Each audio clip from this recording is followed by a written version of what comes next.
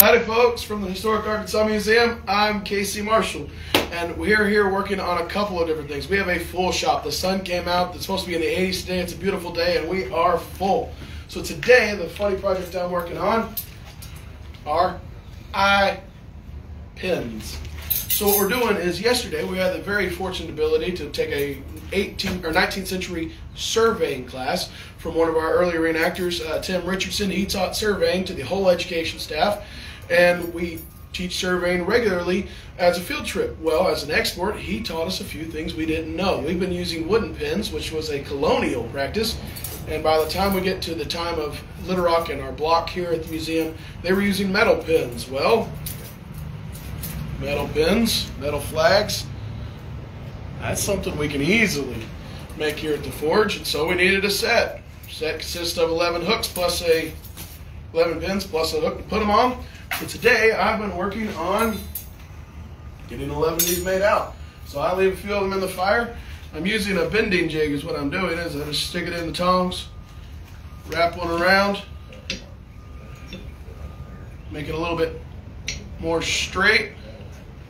And that's not very round, so I can begin to work on it here. If it starts to get a little too flat on one side, use the smaller horn over here to tap it around. This does not take long. It's been relatively easy. If you tuned into last week's video, you remember I said we have a TV crew coming in here in about 20 minutes to do an interview, and so I wasn't sure we were going to get to do our live today. So I'm very excited to be able to do it just a little bit early. Now, I'm going to keep working on these because I got 3 left. That's all it is. Once they're all made, I can put a point on each end so you can stick them in the ground. And we've got a set. Next thing I got to work on is the spring slash hook that they all hang on. But I'm going to keep working on that and turn it over to the rest of the guys for their show and tell, and I'll probably come run the camera so Lynn can talk to you for a minute. So you'll do a better job at the camera, I'm sure. There we go. There we go. All right, Mr. Tim, Mr. Lynn, what do we got? Okay, let's start over here. Shane has got some really nice utility knives, and actually, the sheath is just great. I mean, it snaps in there, good retention. This is another one of his fighter survival knives, and he's got some in progress here.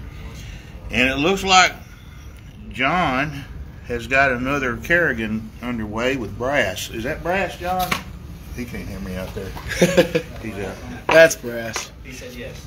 He said yes. All right. Okay, but it's just a little switch up, but he's got his name on it. I want to emphasize that John puts his name on his work, because we don't want any question about whether or not they're counterfeit or reproduction. They're reproduction. Now, I see some interesting things going on with the scale that I'm going to ask about too, but I don't know yet. Okay, here's one of my x-rays in progress. This is one that also in progress. The sheath is made.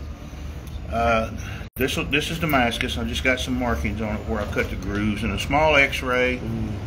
Casey's got a Damascus blade in progress. If you follow our show and tell a couple weeks ago, this looked much like that. A little different, but much like that. Yeah, this will be bigger when it's all drawn out and forged again.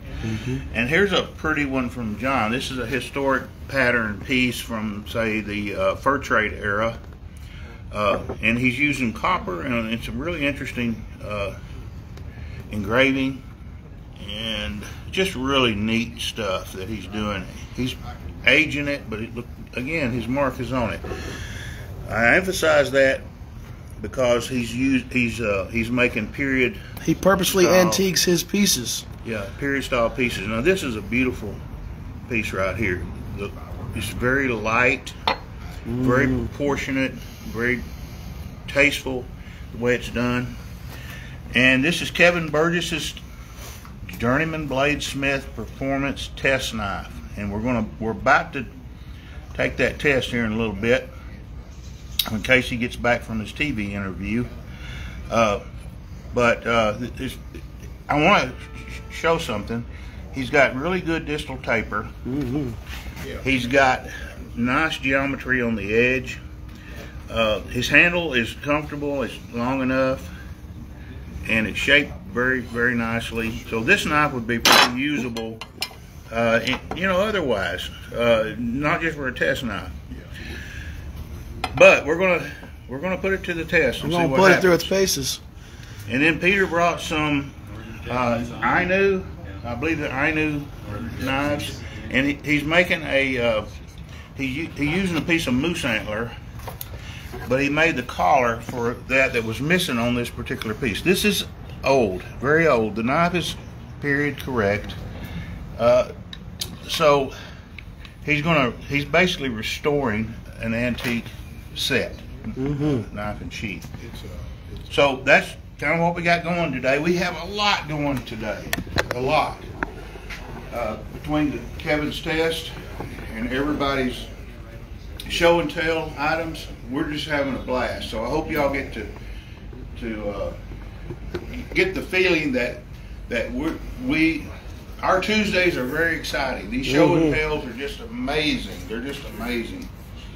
So we're glad you was able to be here. So Casey's going to carry on with his interview, and we're going to continue on. We're going to dig out a few more things to share with each other and hear, reflect our thoughts back and forth, and just enjoy the day. So if y'all, I hope y'all get the chance to watch, not just watch this, but keep up with some of these projects we're on. We're also going to work on a fireplace set.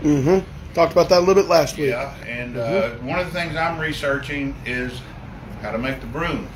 Yes. How to integrate the broom bristles with the iron handle. So those are the kind of things that I'm kind of looking for. If anybody has any thoughts, any videos, or any information on how to do that, please share it. Absolutely. Because we need that documentation, that research material. We need to know how. So thank y'all for being here. For everybody at Blacksmith Shop, I'm Lynn Ray. For Casey Marshall, we're glad y'all were with us. See you next week.